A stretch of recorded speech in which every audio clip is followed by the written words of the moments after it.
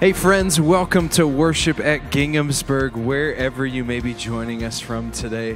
Whether you're online or right here in our Tip City campus, welcome. We are so excited that you're here with us for worship today. My name is John. I'm part of the staff team here at Ginghamsburg, and I'm glad you're with us. I'm excited you're with us, and I am excited for how God is going to move and work and speak to you today. So to get things started, I have a question for you. I usually do this, and we're starting a brand new teaching series today, and this question may divide households. And I apologize in advance. But the question for today, it's a yes or no question. Is a hot dog a sandwich? Is a hot dog a sandwich? When I asked the worship team earlier today, they agreed with you. There was a resounding chorus of no's. But Zane did some research for us, and the technically correct answer is yes. It is considered an open-faced sandwich. So let us know in the chat what you think. Is a hot dog a sandwich? Turn to your neighbor. Is a hot dog a sandwich? I love the research and the conversation happening. So, like I said, it may divide households. Ginghamsburg Church accepts no responsibility. Yeah, you got it. Anyways, more important things to talk about than a hot dog today. But again, I want to say welcome. We are glad that you're here today, especially if you are joining us for the first time as a guest today. Welcome. We're so excited you're here. And maybe you're a guest with us online. Would you take a moment and let us know that you're here? And I promise we're not going to spam your email. We're not going to blow up your phone. We want to connect with you and build a relationship with you. So if you're a guest online, you can text the word online to 937-358-6710, or you can visit ginghamsburg.org/online check-in, and you can hit the I'm new button, and we'll connect with you and help you find your next steps to get connected. Now, if you're a guest here in our Tip City campus, I want to ask you to grab that card that you'll see in the seat pocket in front of you. It has a QR code on it. Just take a moment, fill that out, and then head out to the lobby where the donuts are. And my friends Maggie and Susie are hanging out there. They'll answer any questions you might have, and we have a gift for you out there. So we'd love to connect with you there. Now, maybe you've had a relationship with Ginghamsburg for a while, and we want to stay connected with you as well. So if you're joining us online, head to ginghamsburg.org/online check-in and hit that check-in button. Or if you're joining us here in our Tip City campus, you can check in by scanning the QR code. You can fill out that card and place it in the offering basket in a few moments. Or you can sign in or check in through the Ginghamsburg app. You can also see the calendar, all kinds of other great resources on the Ginghamsburg app. Now, we always like to talk about staying connected in community, and so I want to encourage you today, if you have not yet, check out our Facebook groups. We have the Ginghamsburg group, and then we also have our Ginghamsburg Praise Facebook groups. There are links available for both of those in the chat if you're joining us online today. And I also want to encourage you to check out our Discord server if you haven't done that yet as well. It's a great place to hang out and to connect with others. Now, today we're celebrating communion at the end of our celebration today. And so if you're joining us online, I'd encourage you to take a moment, maybe head to your kitchen, grab some bread or some juice or whatever you may have, because Jesus eats with everyone. Now today, we're kicking off a brand new teaching series called United in a Divided World. And something as simple as a hot dog can divide us. What about all of the more important things in our lives? And that's what we're going to be talking about today. And so Pastor Dennis is going to be teaching from 1 Corinthians chapter 1. So if you want to go ahead and bookmark that, whether it's in your Bible app, whether it's in your Bible, so you can be ready as we hear this word today. And so as we're gathered in this place, I want to encourage you to let's lean in today. Let's listen for the voice of the Holy Spirit. Let's listen for what God is speaking, what God is doing, how God is moving.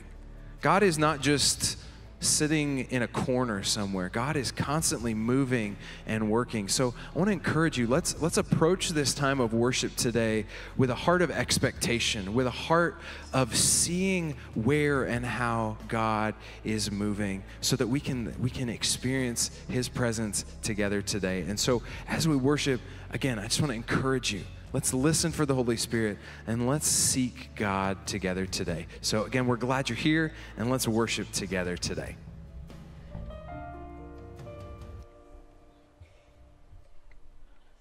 Good morning, church. If you guys don't mind standing as we worship our Savior this morning. We're declaring that He's our firm foundation, church. Christ is my firm foundation. He's the rock on which I stand when everything around me is shaking. Oh, I've never been more glad that I put my faith in Jesus. He's never let me down. He's faithful through generations. So why would He fail now? He won't. You believe that, church? He won't. Here we go, church. See, I still got joy in chaos. I've got peace that makes no sense. So I won't be going under. See, I'm not held by my own strength. See, I built my life on Jesus. You never let me down. Been faithful through every season. And so I would be fail now.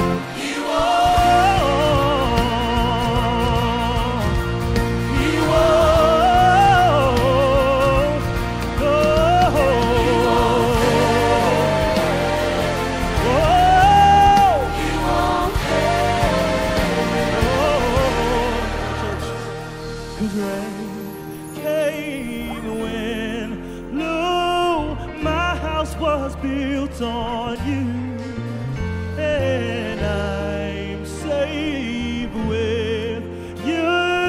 I'm gonna make it through. Sing it out. They try to knock me out, try to shake me up, but my house is built on you, Lord. I know I'm safe, safe in your arms, oh God. I'm gonna make it.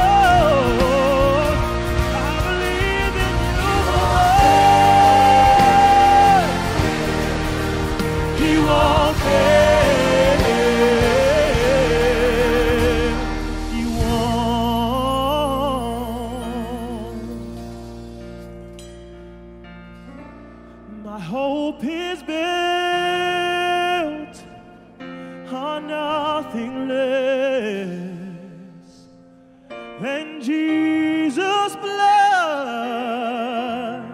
and righteousness. I dare not trust the sweetest friend, but wholly on Jesus' name. Oh, Christ, the solid rock I stand. Oh, the bread, oh, is sinking sand.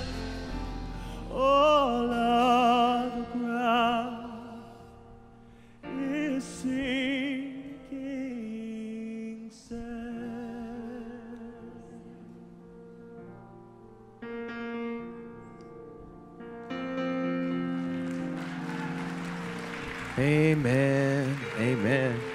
Feel free to take your seats for a moment. Spoiler alert, you may not agree with the person sitting next to you. Or maybe you may not agree with your friends on Facebook.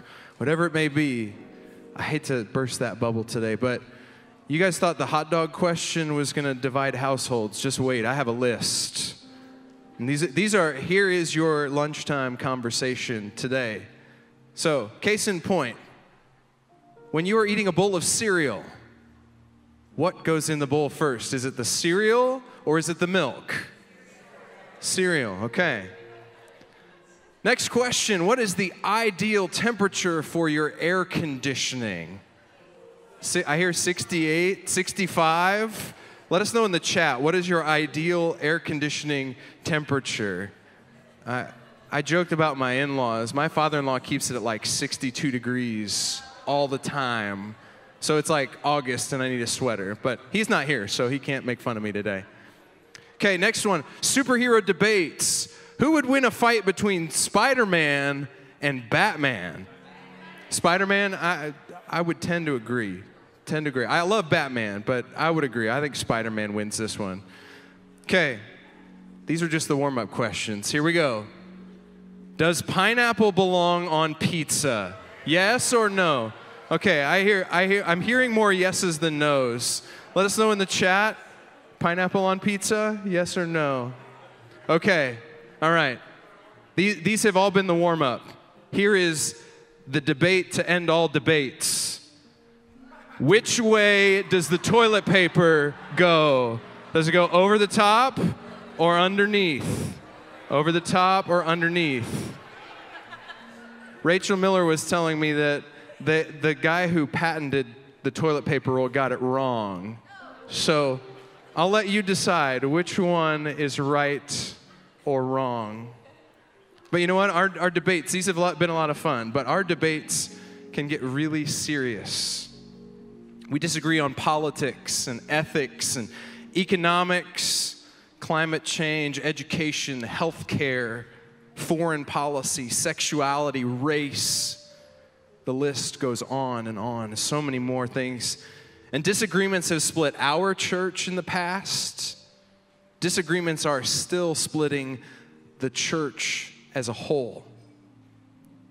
But today, we're going to talk about what it means to surrender to a more excellent way. Today, we are going to learn what it means to be united in a divided world, because we are taking a stand on the rock that is Jesus Christ, the firm foundation who will never fail.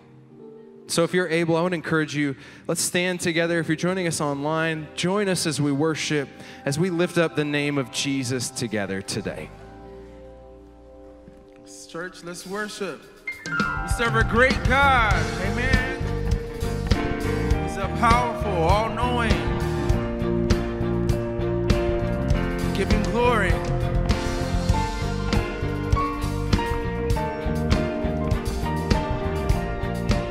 Help us sing the song. We all know it. Water you turned into wine. Open the eyes of the blind. There's no one like you. None like you. Oh, into the darkness you shine. Out of the ashes we rise. There's no one like you. None like you. Help me, friends. Yeah. Our God is greater. Our God is stronger. God, you are higher than any other. Our God is healer. Awesome in power. Our God. Our God. Oh, yeah. Hallelujah. We worship and praise your holy name, Jesus. Yeah. Into the darkness you shine. Out of the ashes we rise. There's no one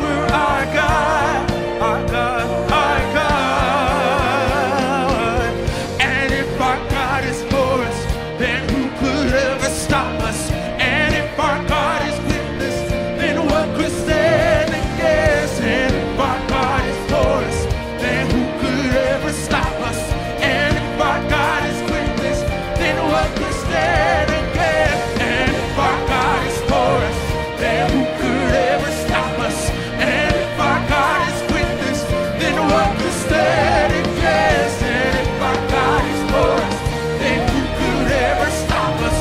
And if our God is with us, then what could stand against? Nothing can stand against it. Yeah. Then what can stand against?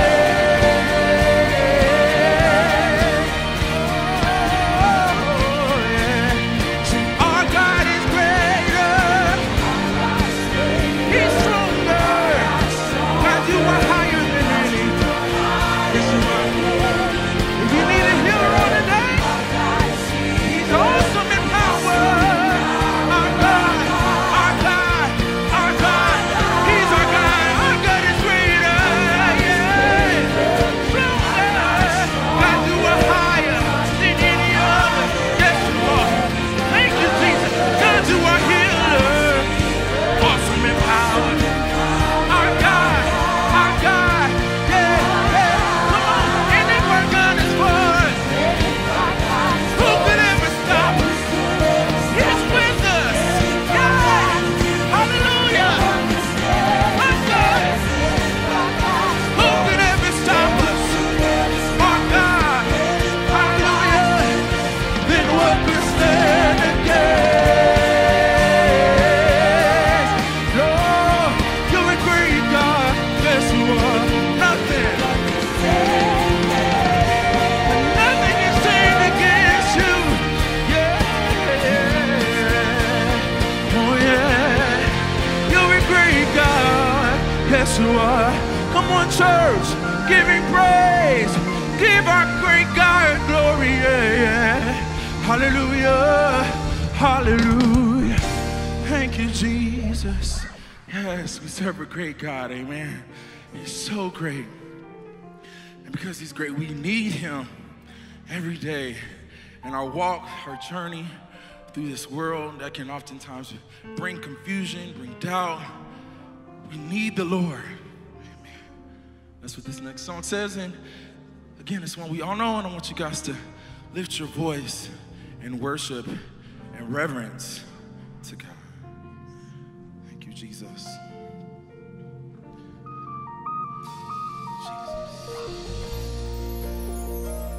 We need you, Lord, yeah. Lord, I come, I confess, bowing here, I find my rest. And without you, I fall apart. You're the one that guides my heart. Lord, I need you. Oh, I need you. Every hour I need you. My one defense, my righteousness. Oh God, how I need you. I need you, Lord. When sin runs deep, your grace is poured, and grace is found, is where you are. And where you are, Lord, I am free. Of holiness is Christ in me. Yeah. Lord, I need you. Oh, I need you. Every hour I need you.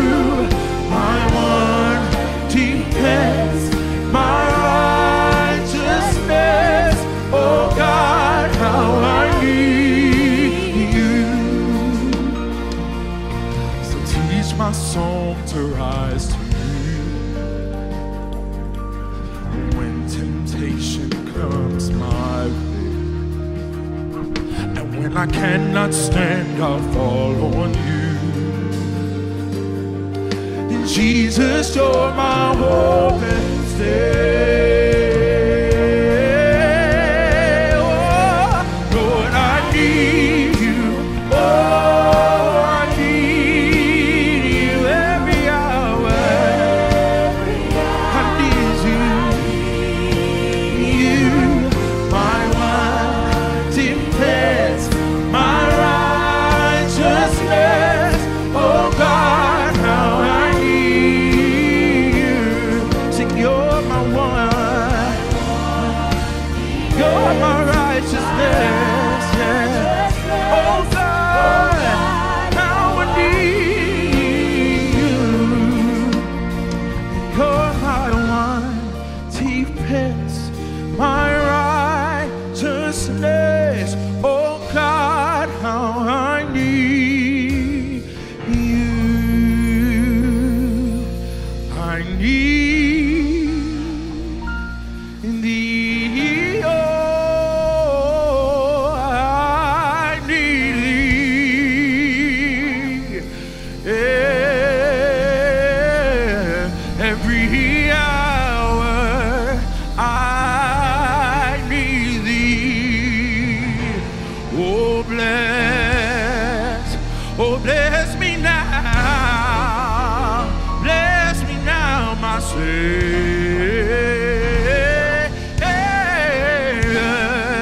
I come, Lord, I come with a pure and humble heart.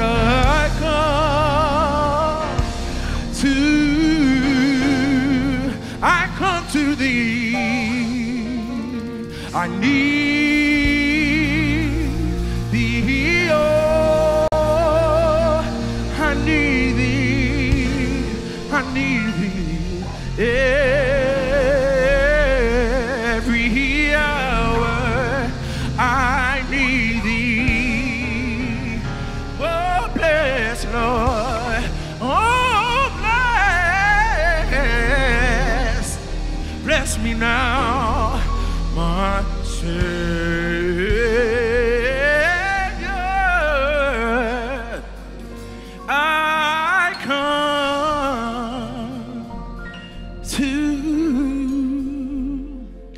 come to thee. Hallelujah, hallelujah. Justness, oh God, how I need you.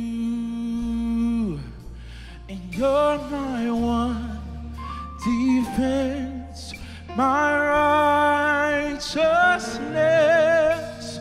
Oh God, how I need you.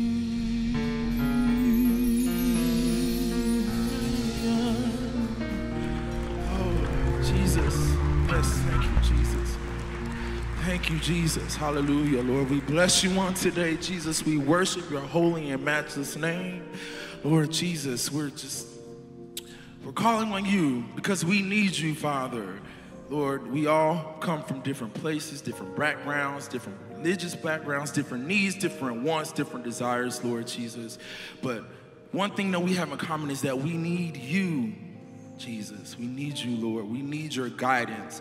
We need your protection, Lord. We thank you for protecting our leader on this week in what could have been a very tragic accident, Lord. We thank you for that protection, Lord. And we just ask that you continue to rain down your spirit, Father.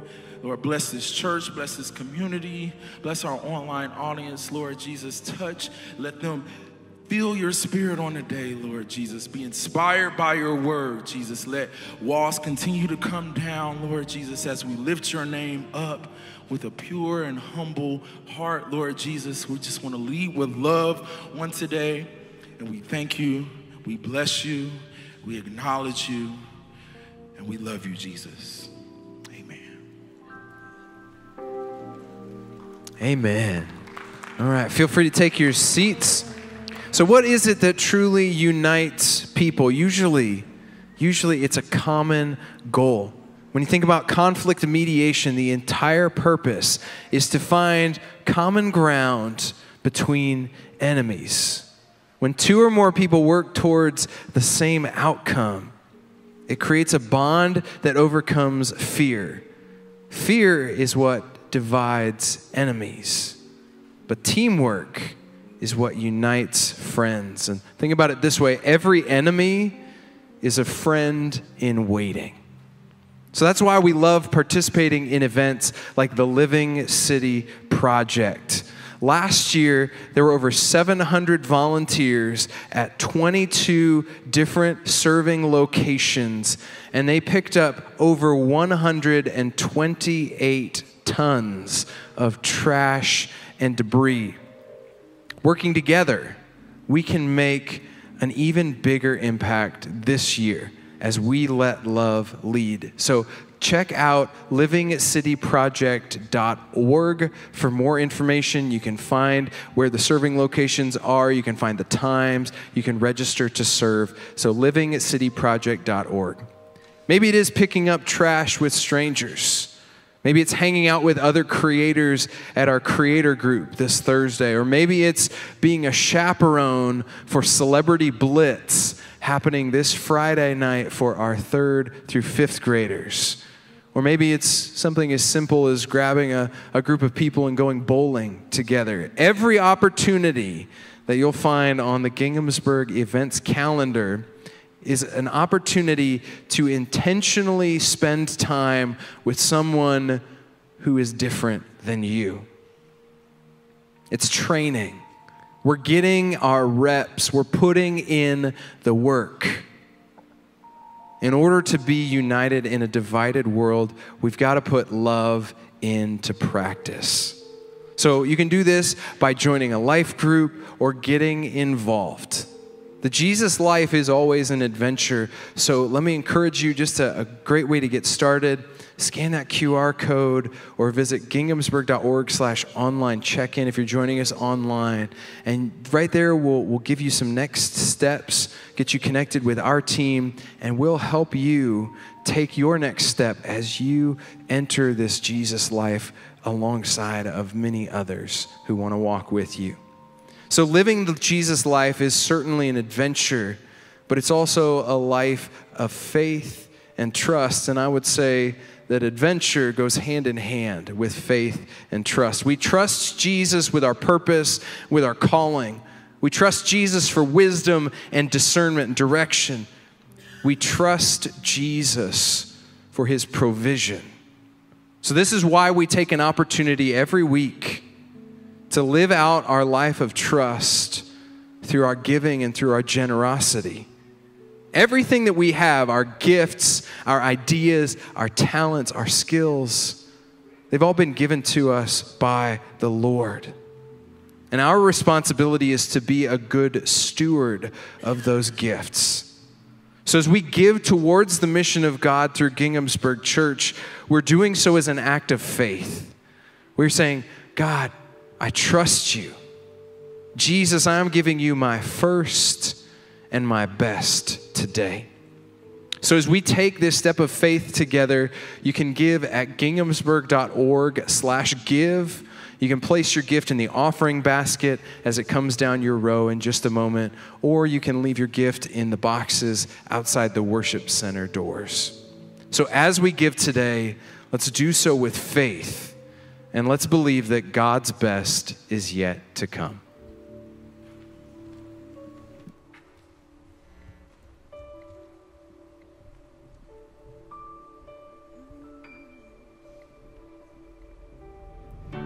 You can go and build a mighty mansion, but with no family, all that house just goes to waste. You can fix a feast to feed an army, but with no friends, there's no need to celebrate. Back in the beginning, there were two in the garden. No, we were never made to be alone. God knows people need people need people need people. To the Father, there's nothing better when the kids all come together.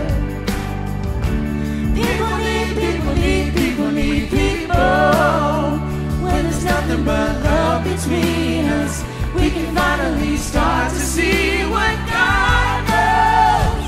People need people need people need people. People need people need people need people. 'Cause you know love is just like water. It's no secret, we all need it to survive.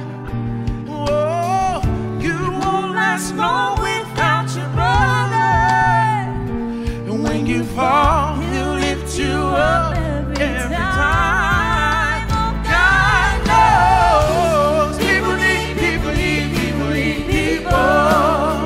To the Father, there's nothing better. And when the kids all come together.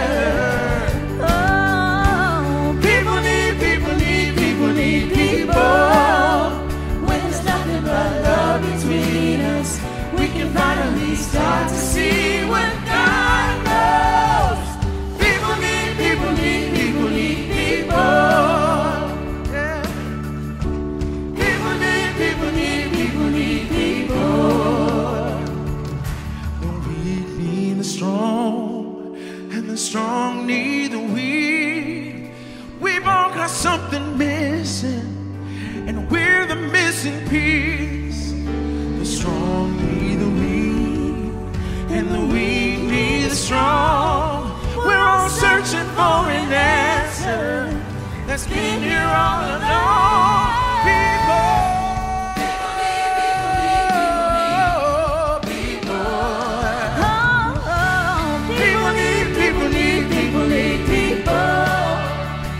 Father, there's nothing better when the kids all come together. Oh, yeah. People need people need people need people.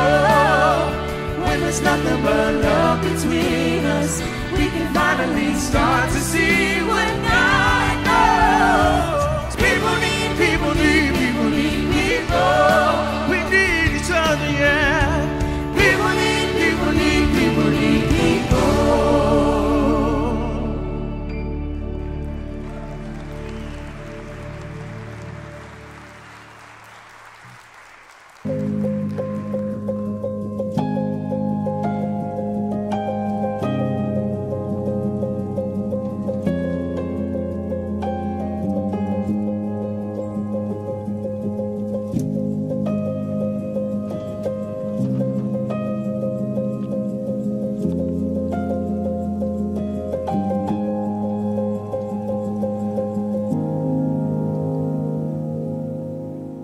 People need people. I love that. Hey, thanks for coming out. I'm Pastor Dennis. Good to see each and every one of you today.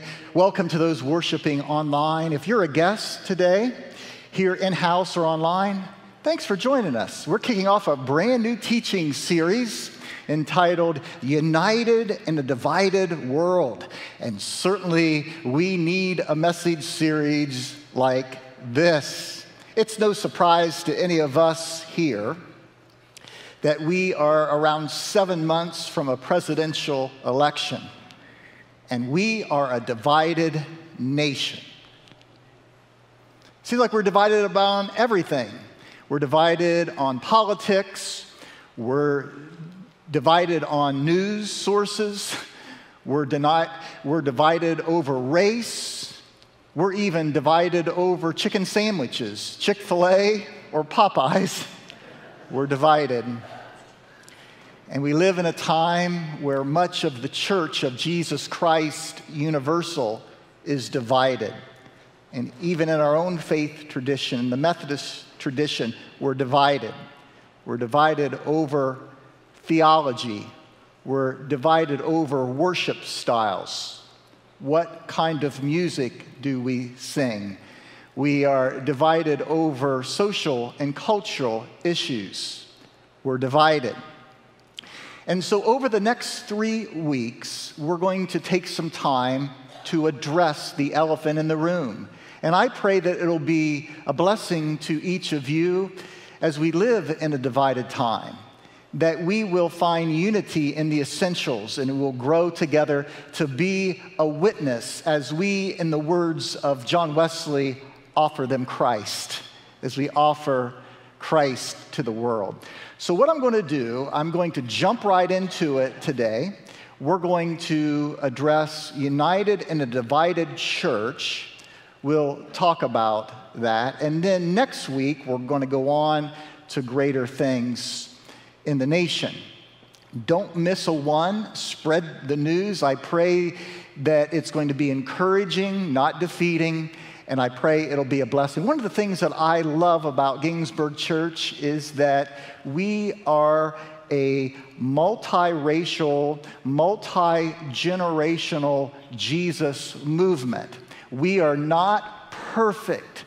If you are a guest here today, I admit, this is senior pastor talking here, this is not the perfect church. We've got problems. We do. Why? Because Dennis Miller's the senior pastor, and he's imperfect. I nearly wrecked my motorcycle yesterday, but I'm alive to tell. Amen? So well, thank you, Lord. Yeah, it's a long story. I'll tell you about it later, but I'm here. So we're not the perfect place, but we know the perfect one, Jesus, who makes all things new. What we do know is that our answers to life are found in the Christ, not in human solutions. Although God often uses humans to bring about kingdom work. We'll talk more about that later. Ultimately, we know that our answers to life are found in a higher kingdom. The uniqueness about this Jesus movement of the first century was that it was a countercultural movement within the Roman Empire. One of the things that grabs me about the early church is the fact that those early believers did not believe that if we just elected the right emperor to Rome, our world would be straightened out. If we just had the right government in Rome, then everything would be a utopia. No. They changed the world by giving their lives away in love. And so today, I want to jump right in, and I want to tell you about a very messy church. It was the church at Corinth. If you have your Bibles, I want to invite you to turn to 1 Corinthians chapter 1. Corinth was an ancient city in the Greco-Roman world. And I want to read these words to you. 1 Corinthians chapter 1, verses 10 through 18. You can follow along. This is from the NIV. If you have your Bibles, or you can read on your smartphone or the screen. The Apostle Paul, writing this letter to this messy church, says this: I appeal to you, brothers and sisters, in the name of the Lord Jesus Christ, that all of you agree with one another in what you say, that there be no divisions among you, but that you be perfectly united in mind and thought. My brothers and sisters, some from Chloe's household have informed me that there are quarrels among you. What I mean is this: one of you says, I follow Paul. Another says, I follow Apollos. Another says, I follow Cephas. Still another, I follow Christ. Is Christ divided? Was Paul crucified for you? Were you baptized in the name of Paul? I thank God I did not baptize any of you except Crispus and Gaius, so no one can say that you were baptized in my name. Yes, I also baptized the household of Stephanas. Among that, I don't remember if I baptized anyone else. For Christ did not send me to baptize, but to preach the gospel, not with wisdom and eloquence. Yes, the cross of Christ be emptied of its power.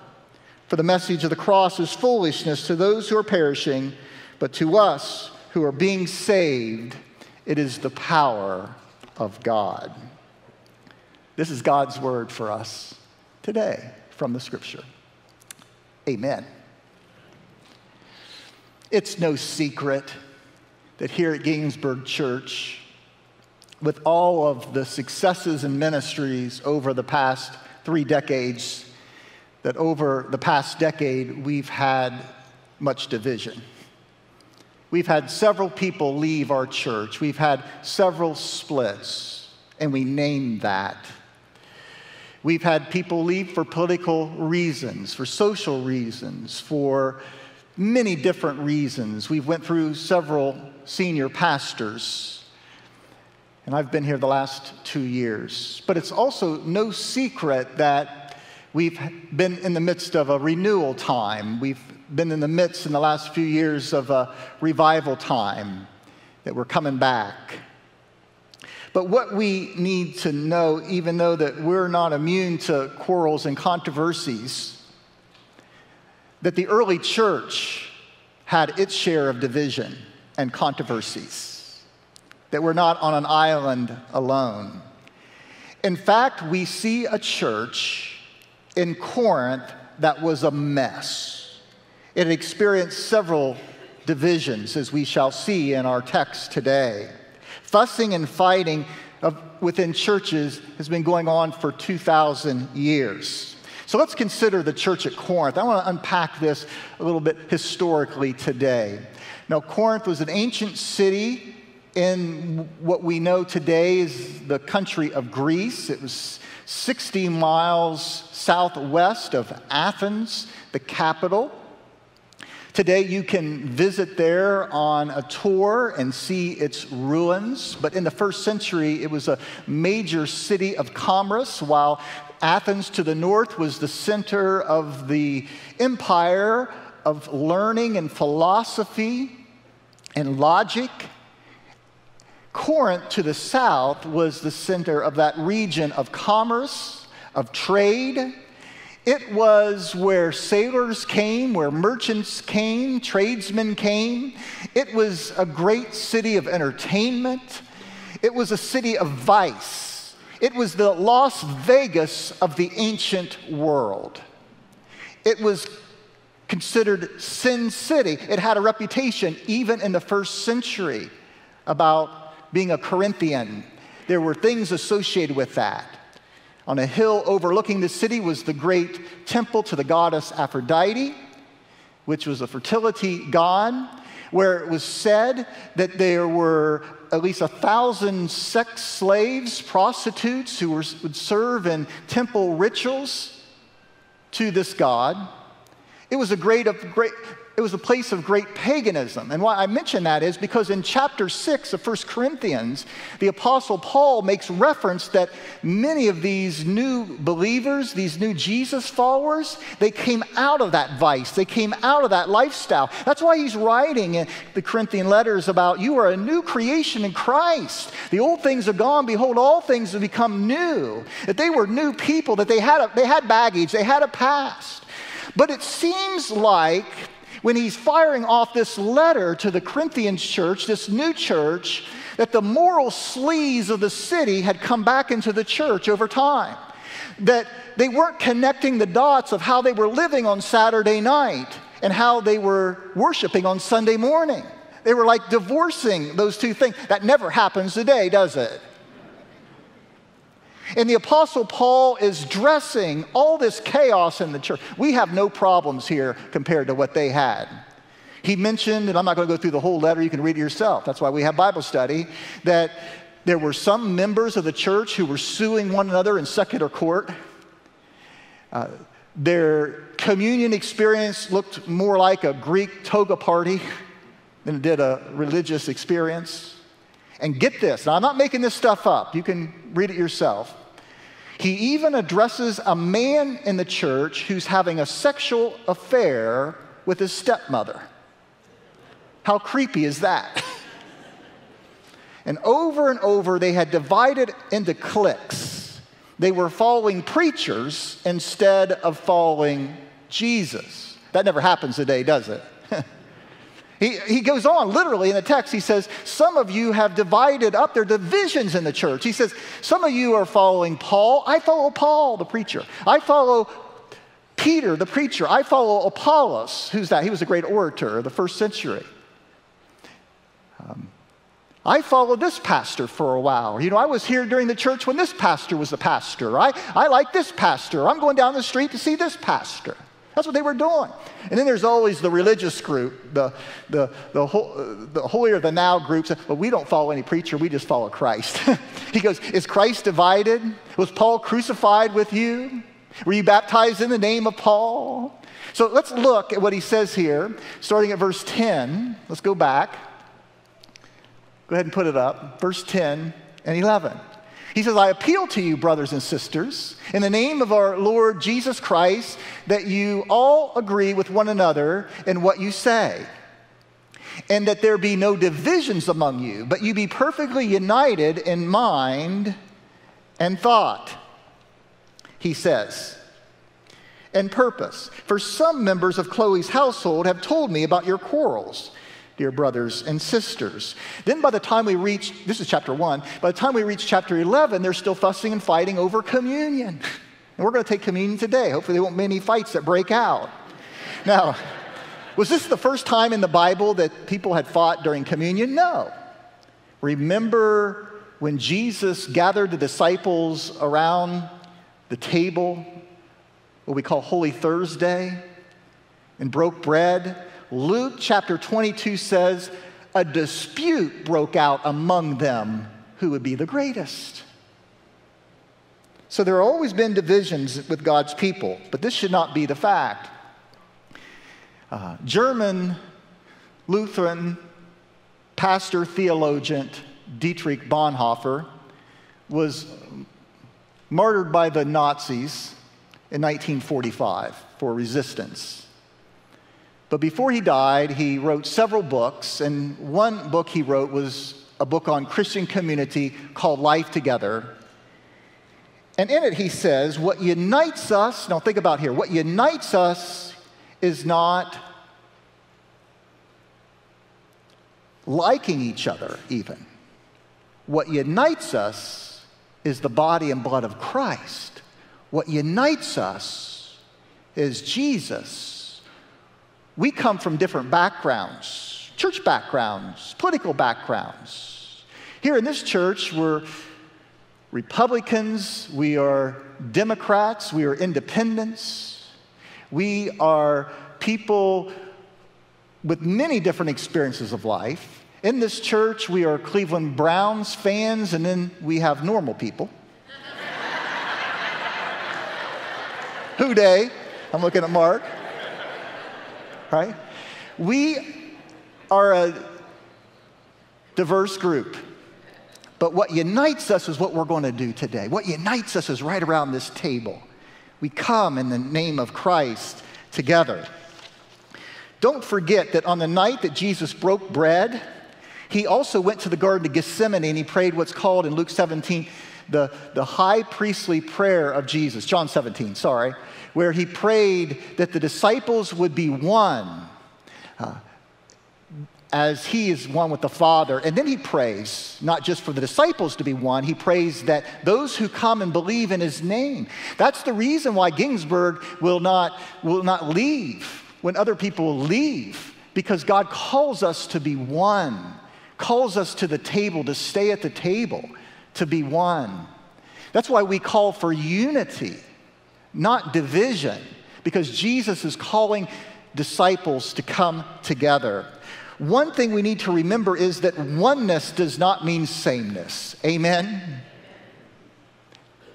John Wesley, in his famous sermon entitled A Character of a Methodist, What Makes a Methodist, he says, as of opinions that do not strike at the root of Christianity, we think and let think. So he picked up during that time on a popular saying, in the essentials, unity, in the non-essentials, liberty, in all things, charity. Meaning in the essentials, what makes us who we are, that defines us, listen, there are absolutes. We are not atheists. We are theists. We believe there's a God who's different than us, who has revealed himself to us fully in the Lord Jesus Christ. And so in the essentials, we believe in the triune God. We believe in the deity of Jesus. We believe in salvation. We believe, and I can go down the list of the articles of religion. We believe in these things that hold us together. But there are some opinions that do not strike, where we allow liberty, that strike the root within the church. Let me give you a couple. What would be some of those opinions? There are a lot of them. Let me give you a couple. One would be how we dress. That's an easy one. Pastor picked an easy one. Yeah, I did. How we dress in church. Because in some churches, there's certain styles. You have to have a suit on. You have to have a dress on. You have to have your hair a certain way. You have to look a certain way. Here we've said, as long as you're decent, we don't care what you wear. But there are some people that just don't see that. In fact, my father, who is a dear Jesus follower, is 92 years old, in a nursing facility. He listens via YouTube later in the week. He goes to his own little church in the nursing home. He listens to his son. So, hi, Dad, later this week. He thinks my best preaching is when I wear a robe. If I have a preaching robe on, then it's a great sermon. So I just want to tell you folks, you've not in the last 2 years heard my best preaching yet. It'll get better, I'll tell you. I may have to do that next week. But that's what he says. Good sermon, but you didn't wear your robe today. And I say, at this point, he's my dad. They say, I understand, Dad. Thank you for sharing your insights today. Okay?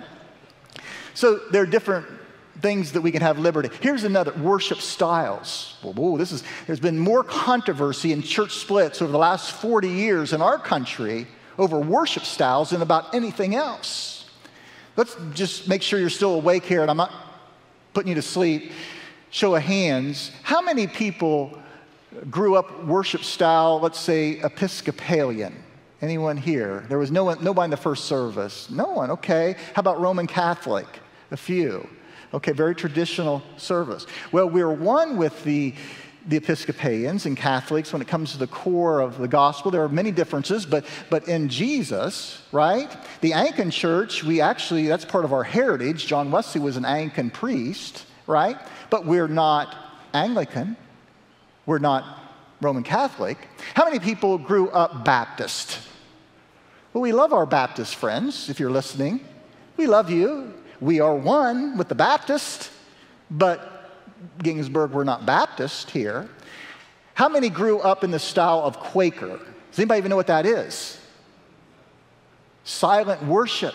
I learned a lot about the Quakers when I served down near Wilmington. Wilmington College is a friends college, a Quaker college, right? Of silent worship, where you don't really have a preacher for the day. At least in the old school Quakers, you wait till the Spirit moves. How many people grew up in Pentecostal? Okay. What about Lutheran? Okay. Many different experiences. Do you know the style this Methodist kid here was most foreign to? It was just like I couldn't understand. I went to church every single week. Pentecostal. I mean, that was just weird to me. Charismatic, raising your hands, doing this, dancing. I mean, couldn't these guys get it under control? I didn't know that was church was about. I grew up in a church. I mean, doesn't God have a sense of humor? Now I'm here. But I grew up in a church where, if somebody raised their hands in church team, someone else would call 911. It was like there's a stick up or something coming in here.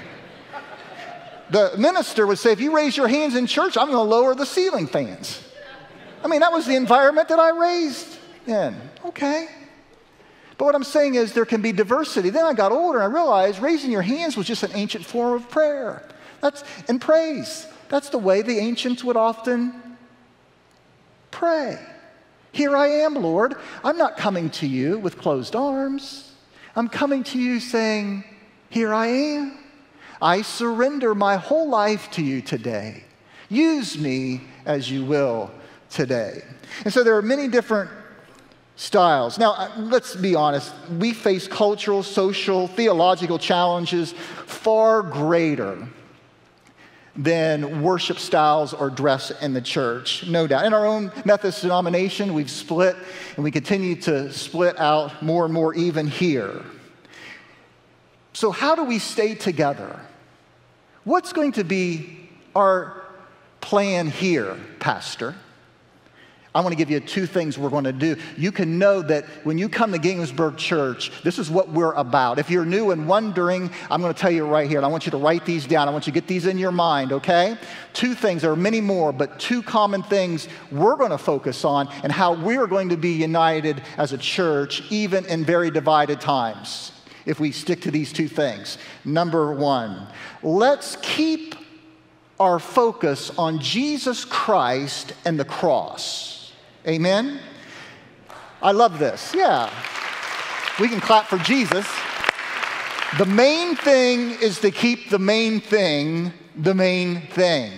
Now let's go back to the scripture here. That's what the Apostle Paul is saying in the 2nd chapter, 1 Corinthians 1 and 2. He says to the Corinthians, when I first came to you, brothers and sisters, I didn't use lofty words and impressive wisdom to tell you God's secret plan, as if I'm coming to you with some ideology, some political debate, with some great idea that no other church has, and if you just follow our church, you'll have the secret to life right here. He says, I did not come that way. He says this, he says, for I decided that while I was with you, I would forget everything except Jesus Christ, the one who is crucified. Now, let's put this into context. He said, when I first came to you. So when did he first come to them? Well, we find in the book of Acts. In Acts chapter 17, we find the Apostle Paul on his 2nd missionary journey. He made his way to what we know as Greece today. And he visited Athens, the university town. Rachel and I have been to Athens, Greece, twice in our lives. We've stood there on Mars Hill where the Apostle Paul stood. This would be the place where all the great debates in the Roman world would happen. Other places too, but this was the center of learning.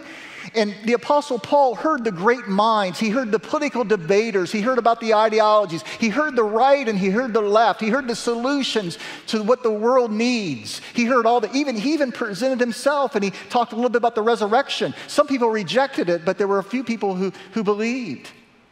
And so he heard everything that the world had to offer. Read Acts chapter 18. But then he went 60 miles south to Corinth, to Las Vegas. And he said, I was determined that I was just going to preach Jesus. I've heard it all. I've heard every solution every politician has. And I'm determined that I'm going to simply preach Christ and him crucified, because it's in the work of Christ on the cross and the power of the resurrection that, friends, we are changed. That's our testimony. And so I want you to know that as long as I'm your pastor, what this church is going to be about is that we're going to preach Jesus and him crucified. Amen? The main thing is to keep the main thing. And so today I just want to say, I want to invite you to Christ.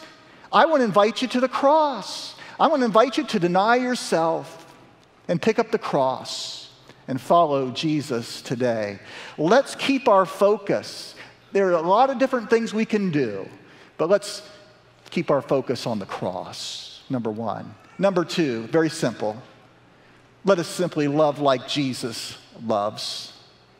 Let us simply, that's the ultimate mark of what it means to be a Christian, to be a Jesus follower, is to love like Jesus loves. And that's what John Wesley said was the distinguishing mark of a Methodist, to love God and love other people.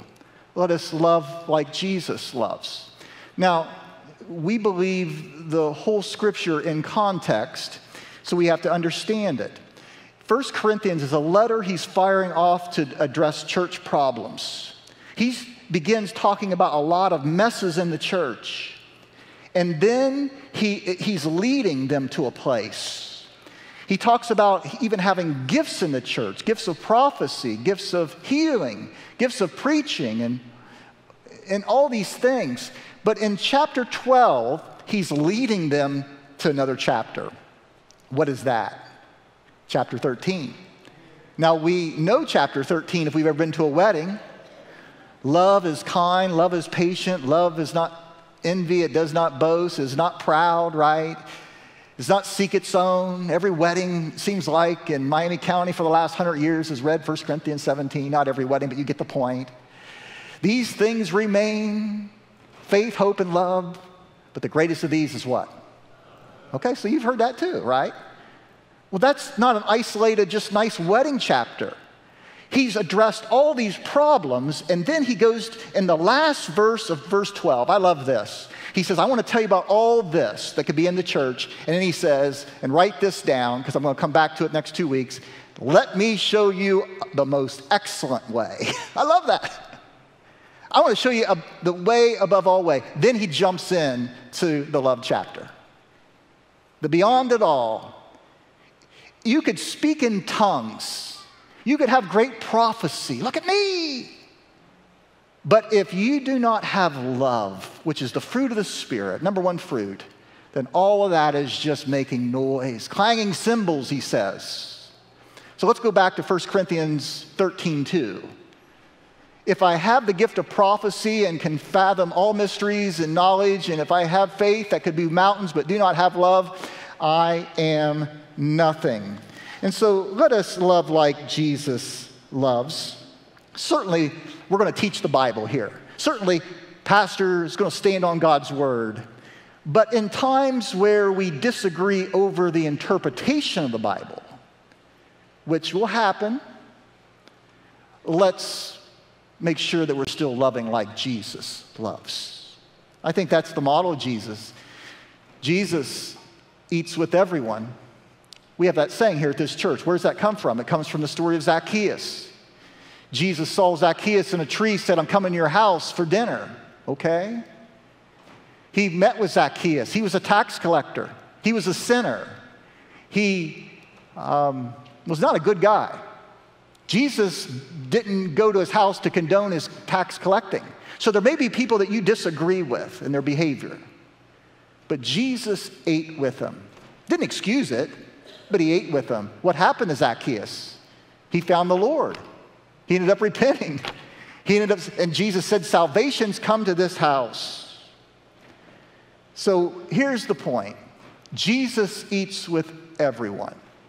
Even Zacchaeus. Even you. Ooh. Yeah, the you that no one else knows but Jesus, and he still eats with you. Even Pastor Dennis. Jesus eats with everyone. Sisters and brothers, can we simply at this church love like Jesus loves? One of the prayers that I've been praying this year is the prayer of St. Francis of Assisi, because I've needed to pray it in my own life of frustration. Lord, make me an instrument of your peace. Help me love like Jesus loves. I'm going to close with a story. You couldn't get out of here without a story. True story. One of the highlights of traveling to Vietnam 7 times on mission trips over the past decade is to return with Vietnam veterans. One Vietnam veteran that I traveled with in 2010 was a pastor in Waverly, Ohio named Rick Dean. Now, Rick, he was a basketball superstar, MVP basketball player at Syracuse University. He graduated in 1967, had several NBA teams wanting him, and you can Google him. He's got records. But upon graduation, he loved his country so much, instead of going right to the NBA, he decided to enlist in the Army, and he went to Vietnam. He served as a division leader, platoon leader, the 101st Airborne. And he fought in the Battle of Hue, where he was defending a bridge, and he lost 11 of his men, 11 Americans in the battle. So one of the things that he wanted to do is go back to Vietnam and remember those brothers in arms. Now, I understand it's very sensitive. There are those who have fought who would never want to go back. And please know of my prayers and love and also deep gratitude and understanding. But there are others who want to go back for a time of healing. He wanted to go back. And so one of the things we did, not only we were ministering, but we were also going back and we were going to lay a wreath in the river and try to find around the area, because we didn't actually know where the battle was. And so we did that. It was very, very moving. And I'm younger than him, of course. Rick passed away, by the way, in, I think, 2012. But at the time it was 2010. So he shared, and I remember we were staying out there, we had prayers, and then he shared like some of the stories. Very moving. So we were going back to our hotel in Hue or Da Nang, and we're talking, and we're on the bus with several Vietnamese pastors, Methodist pastors who we were with. And we were all telling our stories, and they were telling their testimony. And one guy spoke up. He was a little younger than Rick, older than me, kind of in the middle of us. And he said, I want you to hear my story. He said, I am the sixth son in our family, and I am the youngest. All 5 of my brothers were recruited by the Viet Cong to fight in the war against you, against Americans. He said, the only reason why I did not fight is because I was too young.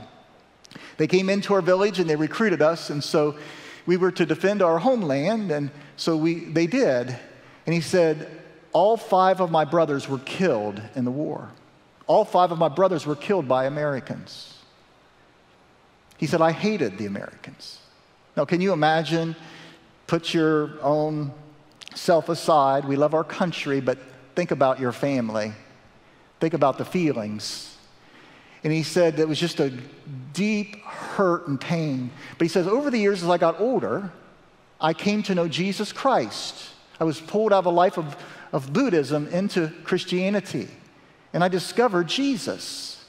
And I became a pastor. I was schooled in the teachings of Wesley as well, in theology. And he says, God began to heal that hurt and gave me a deep love for people that I really didn't know. And he told his testimony of how he was a different person. And we were just kind of all awestruck. We were talking about ourselves and our own families and our own hurts. And he's pouring out his life. So, of course, every night, if you've been on a mission trip, you know one of the special things, you get back to the camp, you get back to the compound, you get back to the hotel, you're telling stories. We always circled the wagons, and so Rick is telling this story. We're saying, what just happened to us today out there? And it was just us, the American pastors, who were there. And so Rick is retelling the story to me, which I was there, but also to others who were not there, about how this guy lost his brothers. But then Rick said, I'll never forget this. Now, he's a hero. He was a Silver Star and Bronze Star hero. He said, I realized at this point, because he was carrying all this hurt in his heart, if that pastor could forgive, then I could too. That's the power of the gospel. There were 2 disciples of Jesus that if they would have known each other apart from Jesus, they would have torn each other apart. They were foes in life. One was Simon the Zealot. Who was that? He was basically a guerrilla war fighter against the tyranny of Rome. And the other person was Matthew the tax collector. His sole purpose, other than feeding his own pocket, was to raise money to support the Roman war machine. But in the presence of Jesus, they became friends. Last thought, picture Jesus on Good Friday hanging on the cross, suffering for the world. He looks down and sees the 2 people in his life on earth that he's closest to. Who were they? John the beloved, his best friend, and his mother Mary. And he says to John, behold your mother. And he says to Mary, behold your son. My friends at Ginsburg, the closer we come to the cross, the more family we become. Lord, I thank you for this day that you've made, that we gather around the table. We are different people from different worlds. We have different beliefs in politics, and that's okay. But we come together in our differences right around this table. We know what unites us. We come and break bread, and we share life. We stand at the foot of the cross. And so today, Lord, unite our hearts. For those in this room that have never come into a personal relationship with you, of denying self and living for Christ, may this be the day as they take that bread, as they take that cup, may they experience your new life in Christ. For this we pray in Jesus' name. Amen. Christ our Lord invites to his table all who love him, who earnestly repent of their sins and seek to live in peace with one another. Therefore, let us confess our sins before God and one another. Take a moment and just lift anything up that's not pleasing to God in your life right now. In the name of Jesus Christ, you are forgiven. Thanks be to God. On the night in which he gave himself up for us, he took bread. He gave thanks to God. He broke the bread. He gave it to his disciples and said, "Take, eat. This is my body, which is given for you. Do this in remembrance of me." Then he took the cup. This cup is the new covenant of my blood poured out for you and for many for the forgiveness of sins. Take and drink in remembrance of me. Holy Spirit, descend upon these gifts of bread and wine and make them be for us the body and the blood of Christ, that we might be for the world the body of Christ, redeemed by his blood. And through your Spirit, make us one with Christ and one with each other until we feast together at your heavenly banquet. Through Jesus Christ our Lord, we pray. Amen. I know that the hour is late, but we've come to the place, there's no more important time than this. I'd like to invite our servants to come and take their places. We're going to be receiving communion today by intinction, where the team will wash their hands and they'll break off a piece of bread, and you can dip part of it into the cup. If you prefer to have an individual wafer and juice, we have personal packets here for you and gluten-free today. If you desire not to take communion today for any reason, that's fine. There's absolutely no pressure, but you're welcome. You need not be a member of this church. If you desire to share in communion and love Jesus, we invite you to come forward today. I invite everyone to stand. It'll be easier to move that way, but let's be in a spirit of praise and prayer as we share together. Amen.